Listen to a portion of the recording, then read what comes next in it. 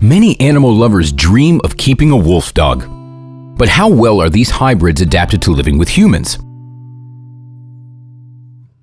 The first crossbreeding of a dog and a wolf was recorded in Great Britain in 1766. A spitz mated with a male wolf. The resulting litter looked like wolves, but had a softer temperament. As a rule, such special-purpose dogs are bred by biological scientists as assistants to special services, military, hunters, and rescuers. So what makes wolf dogs better than dogs? Watch this video and find out. According to breeders, hybrids are characterized by greater endurance. A German Shepherd can run for about 20 kilometers a day, while a wolf dog manages to run for up to 200 kilometers. Crossbreeds are characterized by courage and fearlessness, good immunity, extremely high intelligence. A wolf's brain is 30% larger than that of a dog.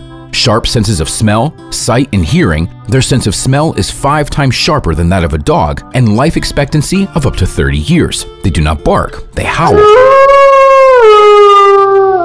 Not all dog breeds are suitable for crossbreeding. Today, there are 2 officially recognized hybrids of a dog and a wolf, the Czechoslovakian Wolfdog and the Dutch Saarloos Wolfdog. There are also hybrids that have not been registered for various reasons. The Czechoslovakian Wolfdog. Its breeding began in 1955 in a shelter in Lubijoviec. The breed was bred from a female wolf named Brida and a male German Shepherd. This wolf dog currently has 30% wolf blood. Wolf dogs are meant to have endurance, strength, and instincts of a wolf, combined with a dog's performance and controllability. The first experiments were successful. The resulting hybrid of a wolf and a dog successfully served in border patrols. In the 1970s, representatives of the breed were exported to Britain. The wolf dog is active, smart, and highly trainable. Maximum attention needs to be paid to the pup's socialization in order to avoid aggression to smaller animals in the future.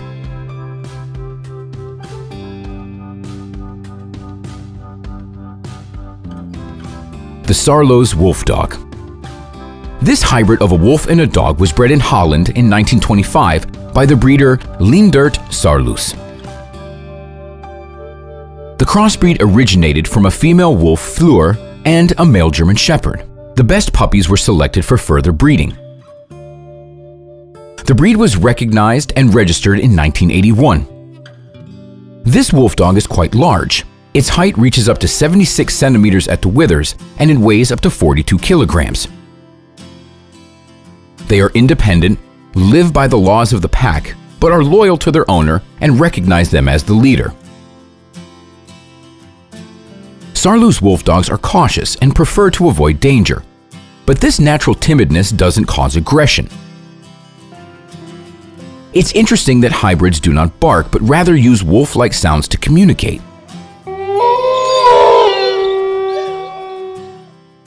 Dogs crossed with wolves are used as rescuers and guides. They have a well-developed hunting instinct, which allows people to use this breed as hunting dogs. This wolf dog is quite rare, and the price for its puppies can go as high as $2,000.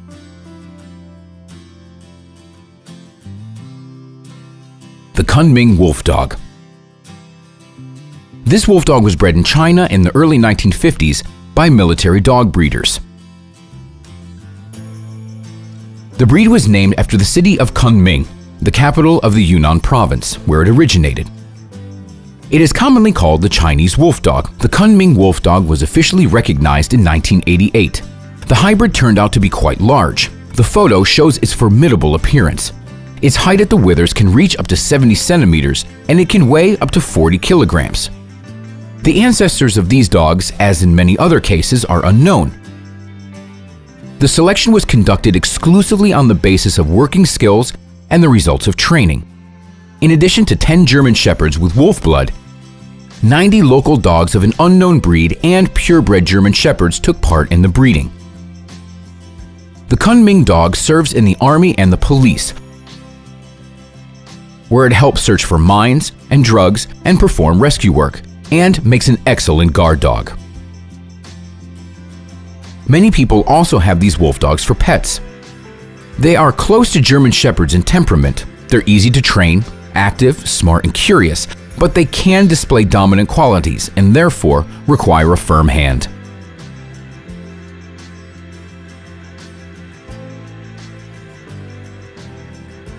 Lupo Italiano. This hybrid of a wolf and a dog was bred in Italy in 1966 under the supervision of Dr. Mario Messi. He crossed a wolf, one of the last representatives of the local mountain species, with a German Shepherd. Lupo Italiano is perfectly adapted for living in the mountains. It tolerates the local climate and can survive without food and water for a long time. In addition, this wolf dog has a great sense of smell and assists in searching for drugs and explosives. Lupo Italiano is smart, loyal to his owner, and follows them everywhere. Dogs of this breed served during the Olympic Games in Turin. A special decree by the President of Italy prohibits the unsupervised breeding and sale of dogs of this breed. The Walamute. This hybrid wolf dog became popular in 2000. It is actually a cross between the Alaskan Malamute and the timber wolf. Representatives of this breed can look quite different. There is no single standard. Their sizes can also vary from 60 to 75 centimeters in height and from 22 to 55 kilograms in weight. Walamutes are active and require daily exercise.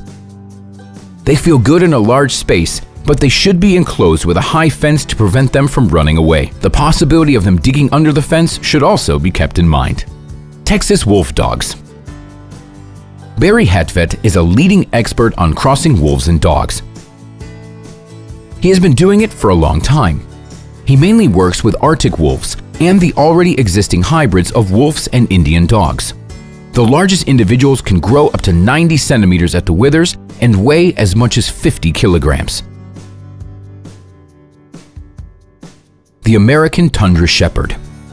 The American Tundra Shepherd is a wonderful shepherd dog and rescuer, a devoted guard and companion, a vigilant watchdog. Initially, this breed was bred for the purposes of serving the U.S. military that needed strong, courageous, versatile dogs in their service. It was a government experiment to cross a German Shepherd with a Tundra wolf, which resulted in them getting the American Tundra Shepherd. The first puppies of this breed weren't suitable for service in the armed forces because they didn't meet certain criteria. For example, they were non-aggressive and poorly trainable. The experiment was considered unsuccessful. The military closed the breeding program for these dogs. However, the breeding work was continued by civilians who found these dogs promising, so they developed the breed to what it is today. However, despite the huge popularity in their homeland, this breed hasn't been recognized by any of the canine organizations. The Heron Wolfdog. Heron Wolfdog, also known as Lobito, is a grazing hound for small cattle, recognized by the Royal Dog Society of Spain. The Lobito has a robust appearance and a lively temperament. They are very restless, have high resilience, and an excellent reaction time. These dogs are quite suspicious of strangers, but they will never attack without reason. They display great loyalty to their owners and all family members. The features of wolf dogs. How is a wolf different from a dog, and what are the peculiarities of keeping wolf dogs? Wolf dogs often retain wolf instincts. Their behavior can be destructive. They are often aggressive towards smaller animals and even children. At the same time, wolf dogs don't fear humans and can even compete with their owners for leadership. This characteristic makes them even more dangerous than wild wolves. These animals are very strong, and such conflicts can have serious consequences. One should keep in mind that a wolf dog can be socialized, but this does not mean that it can be fully domesticated. Wolf dogs' natures can vary greatly even within a single litter.